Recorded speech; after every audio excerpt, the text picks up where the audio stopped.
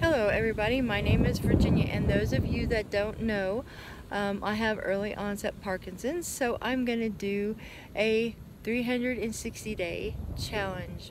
I'm going to be balancing things either on my hands, my head, my arms, my feet, whatever, because those of you that don't realize it, Parkinson's just isn't a shaky disorder. It is also a balancing disorder, a gait disorder, many kinds of different disorders all in one, and we're all unique.